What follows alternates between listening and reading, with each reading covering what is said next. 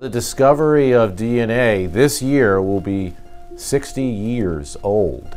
And what's great about the current time in medicine is that finally, just in the past decade or so, tests have been developed from that technical knowledge that can assist doctors in making diagnoses.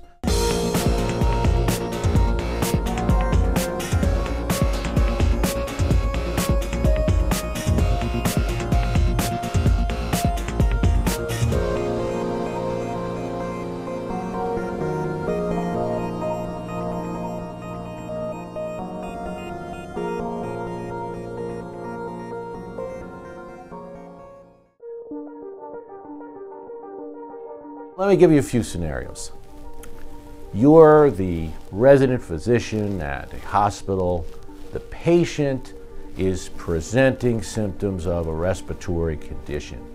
You've got to decide, with the limited resources in your hospital, do you need to isolate that patient because they may have MRSA, TB, and use one of your isolation rooms for that purpose to make sure that the disease doesn't spread to other patients and you have a scourge of hospital-acquired infections in your ward.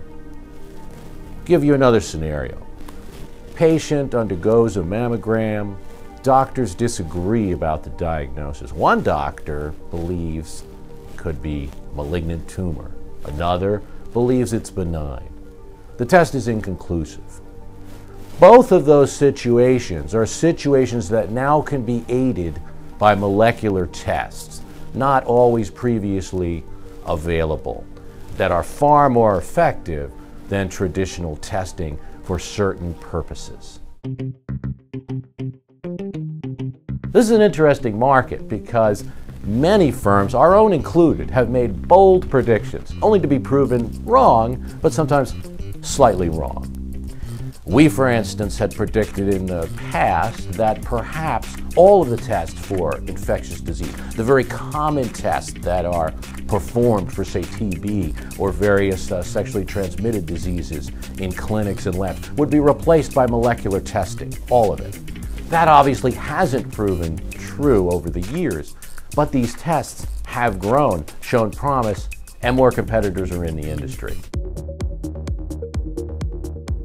Our approach is very comprehensive. First thing that we're going to do is search hundreds of company annual reports, press releases, interviews with significant trade magazines. We're going to then scour the medical journals, government reports that are relevant for this industry, and we're going to put that together with some primary interviews of executives in industries, conversations that we have at various trade shows with representatives, marketing directors at various companies who are selling in molecular diagnostics.